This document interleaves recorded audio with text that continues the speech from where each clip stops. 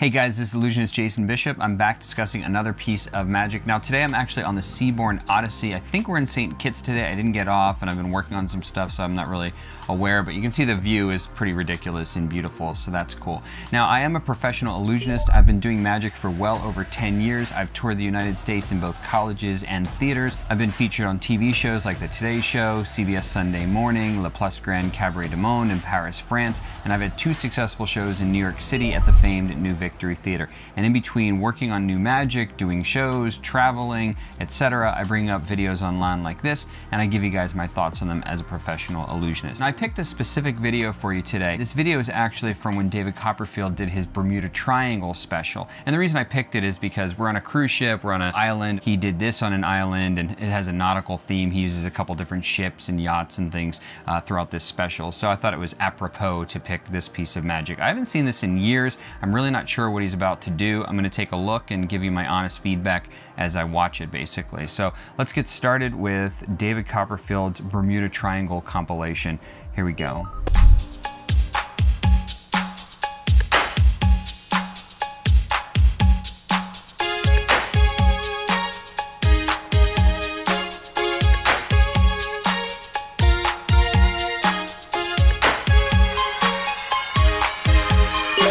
It's interesting, he's starting with this sort of B-roll setup of the island from, looks like helicopter. And today we just use probably a drone. Some people would still use helicopters. These are really great shots. It gets you interested, that's for sure. And it gets you in the vibe that he wants to set up. Let's keep watching.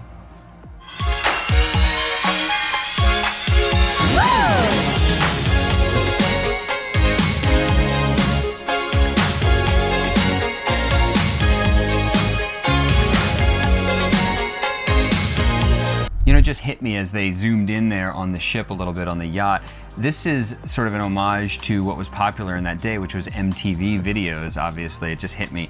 So, you know, today people might utilize something like TikTok or Snapchat or Instagram stories and utilize some of the filters or techniques that they do on that. This was of its time because it was an MTV video kind of a vibe. So let's keep going.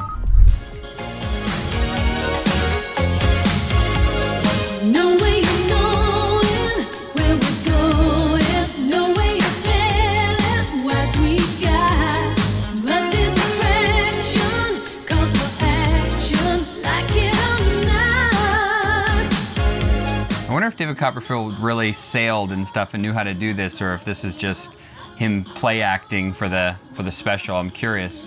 But I can tell you, I won't tell you that we can't miss. I'll just say it's so far, so good.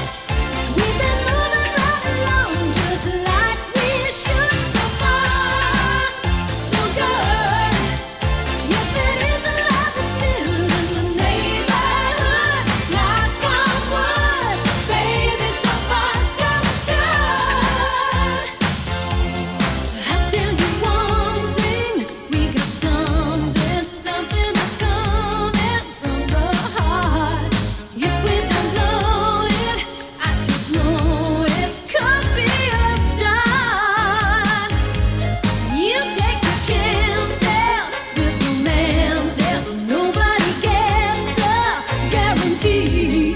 We're much better than I ever thought we could be.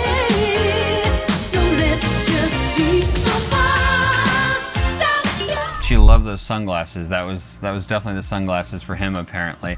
I think there's a lot going on there. It's kind of interesting, actually, because he's utilizing a pretty common technique in magic that, frankly, a lot of magicians have used. He's combined that with something as simple as the jacket that he has there. He has that jacket, and he's utilizing this technique with a common object, in this case, this jacket.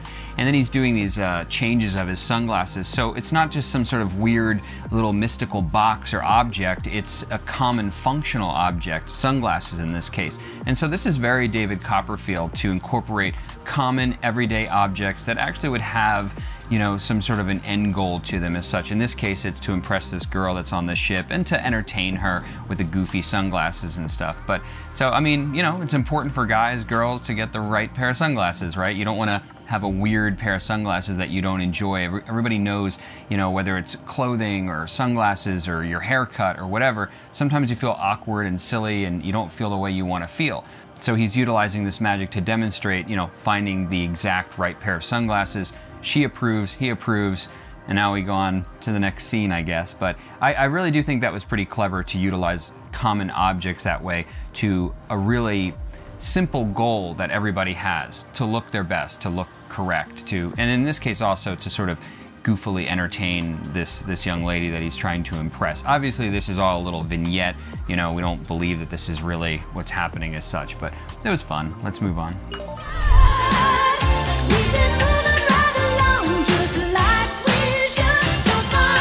It's getting serious now.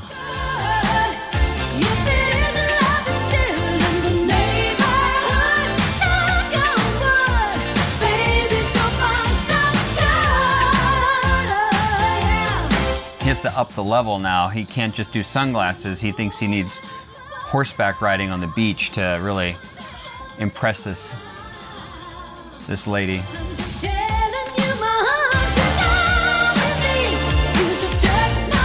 We've got Johnny from Karate Kid over here.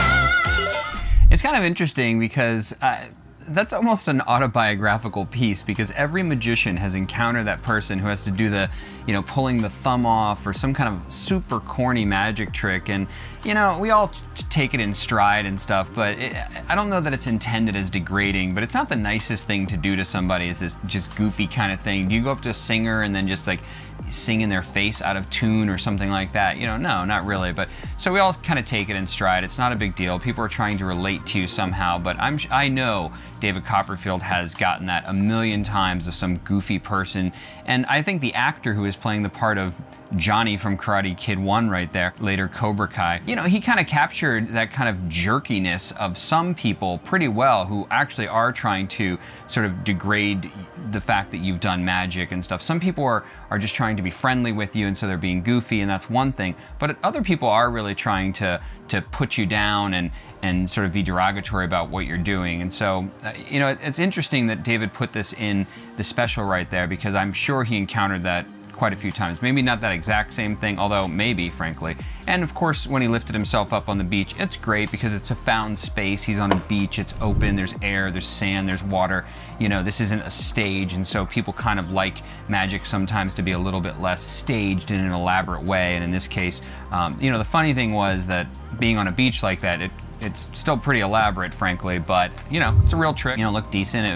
There's a lot of light around him. It's not like on stage sometimes where it's dark and people think that that has something to do with it or whatever. So let's keep watching and see what else he does.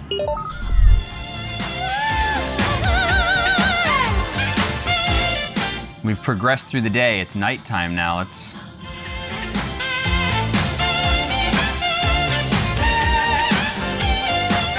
I think she's just gonna leave him in the end, honestly. Let's see if that happens.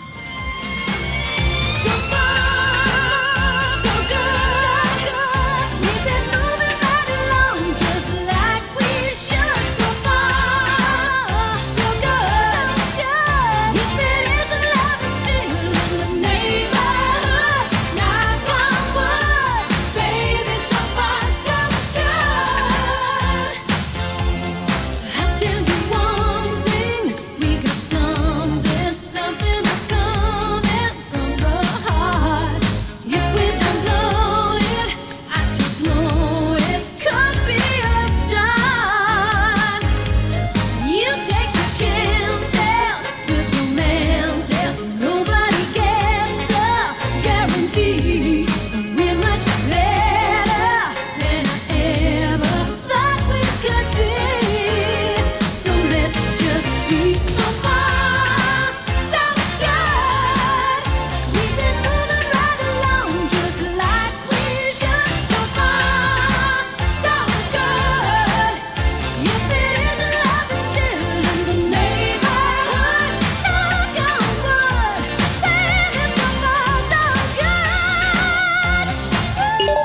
that's the whole piece. I have to say that last piece with the diamond, you can see why they saved that for last, because that's pretty good. And that you could do on stage, that someone could recreate live to some degree for sure, at close up at a table.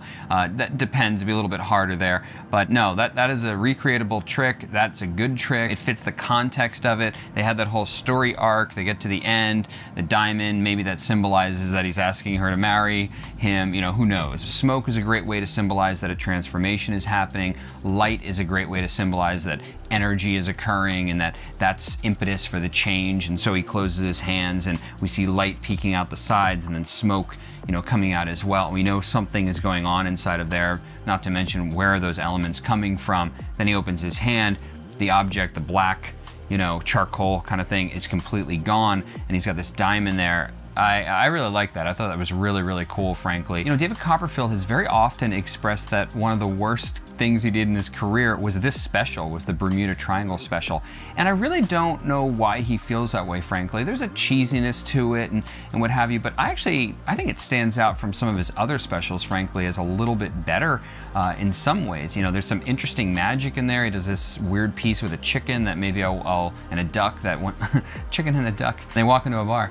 That maybe one day I'll review, but it's an interesting, very different, odd, quirky piece of magic, frankly, that I haven't seen anybody else ever really do. Maybe some of the techniques they've utilized in different ways, but not to the effect that he did it. I don't know, I think it was a pretty good special, frankly. Now, it was a little corny in the sense that, you know, he's trying to harness the powers of the Bermuda Triangle and then he disappears at the end and will he be found again, and all that was kind of a cheesiness there, but I don't see that as a big critical point, frankly. You know, I think it was a distinct break away from him vanishing the Statue of Liberty, vanishing a jet, walking through the Great Wall of China. He was sort of utilizing these culturally significant things like monuments and things like that, and so he tried to do that with the Bermuda Triangle, but that's also a mythical kind of a thing, right? Because you've got the Statue of Liberty, that's not a mythical thing, that is an actual object that has a particular significance. You've got the Great Wall of China, again, it's what, one or two man-made things that can be seen from space. I mean, it's a legitimate